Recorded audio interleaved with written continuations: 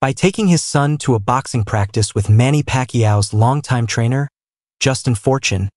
Chris Hemsworth has demonstrated to his son how he maintains action-ready fitness. Fortune, a former heavyweight fighter from Australia who now owns a gym in Hollywood, served as Pacquiao's strength and conditioning coach for more than 20 years and has worked with a number of well-known boxers. While performing pad work with Fortune, the Thor actor demonstrated on Tuesday that his 10-year-old son is already a miniature superhero in a video posted on Instagram.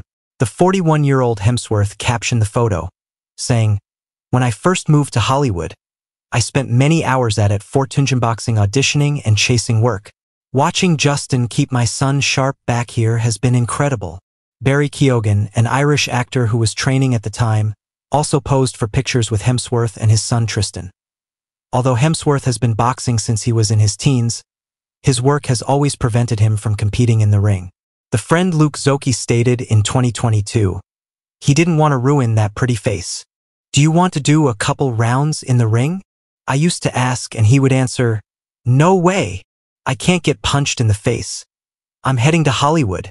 According to a May report, Hemsworth learned that he is between 8 and 10 times more likely than the average person to develop Alzheimer's while filming the 2022 season of Limitless. The actor withdrew from Hollywood shortly after the news was released because rumors circulated that Chris was either retiring or had already been diagnosed with the illness. He remarked, "It really kind of *****ed me off because it felt like I had shared this and been vulnerable with something personal. The imagined scenario is always worse than the reality," Chris stated in an interview with Body Plus Soul magazine in the United States. In addition to accepting his identified genetic tendency, Chris spent a year recuperating from a back injury he suffered while filming Thor, Love and Thunder. Chris, 41, claimed that he has never been more upbeat about his health or about returning to the set in Los Angeles, where he moved for a filming spell at the beginning of October. After hearing the news, he thought, "It's very hard to make clear decisions with any sort of precision when you're building or creating all sorts of disastrous outcomes for things. I can make decisions based on genuine purpose and drive during the quieter times of introspection and stillness." In August, he also celebrated his 41st birthday and the 5th anniversary of Center, his fitness and health app.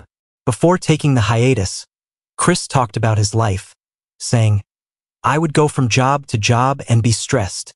I was consistently dedicating an additional 20% of my time. Sometimes it had declining returns, and other times it just turned out to be excessive."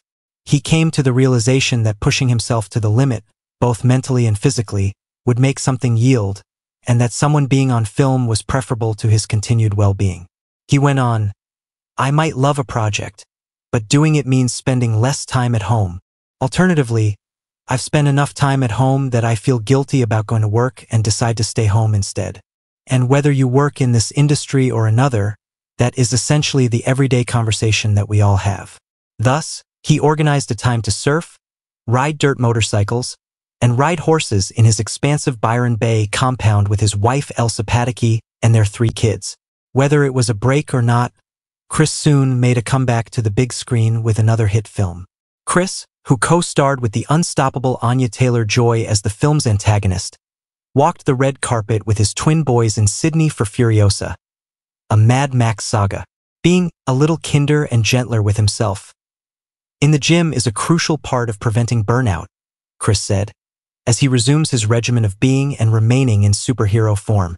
Chris remarked, "I used to think that I hadn't worked hard enough if I wasn't crawling out of the gym, which isn't necessary. In addition, I'm paying closer attention to my body, exercising patience, and not overdoing it every workout."